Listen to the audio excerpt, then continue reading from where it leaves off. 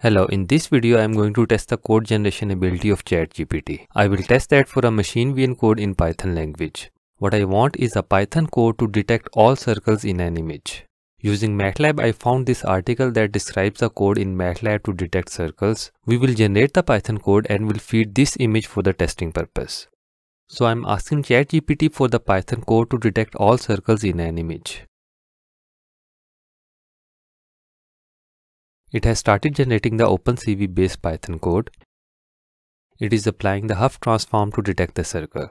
A couple of parameters are used as param1 and param2. There are proper comments as well.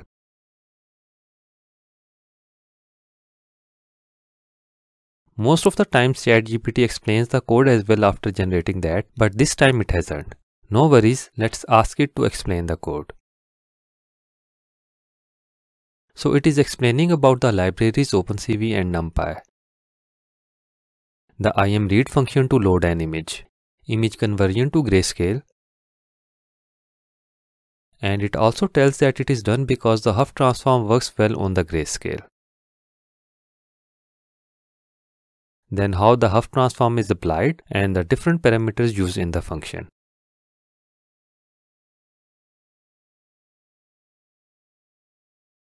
It is explaining the param1 and param2 which are used in the canny edge detection.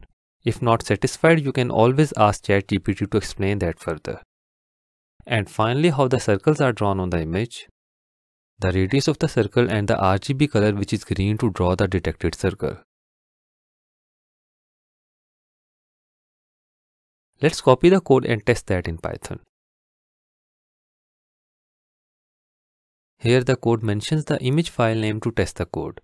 I have the image file saved in the working folder. The name of the file is test.png, so I will provide this name in the code. Let's run it. And oh my god, there are so many false circles detected by the code. Let's play with a couple of parameters like param1 and param2 and increase their values. Param1 from 50 to 100 and param2 from 30 to 60. And yes, we can see it detected 1, 2, 3, 4 and 5 circles on the provided image. Isn't this amazing and unbelievable? We got a working OpenCV based Python code in just less than a minute. Let's try different values of these parameters. This time there are false detections. And wow, this time just a few are not detected. That is so amazing. You can play with the parameters to find the best output. A frequent topic of discussion regarding the capabilities of ChatGPT for code generation is its potential impact on the role of programmers. Will it eliminate the value of programmers? Well, I believe that ChatGPT capabilities are impressive, but currently it does not fully replace the role of a human developer. Like we saw that we needed to tweak a couple of parameters. Moreover, it should be noted that the code generated by ChatGPT can sometimes contain errors or inaccuracies. In case of complex large-scale applications and projects, the likelihood of errors in the code generated by ChatGPT may increase. Therefore, ChatGPT can be a useful and efficient tool for the developers because it can provide a starting point for the code and can reduce the need to spend time reading through the documentation, forums and Stack Overflow, ultimately saving a lot of time and increasing the productivity.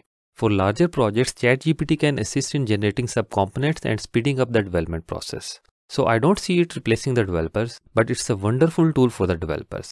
It will be interesting to see the capabilities of future versions of ChatGPT. Thanks for your time. Please hit the like button and subscribe to my channel.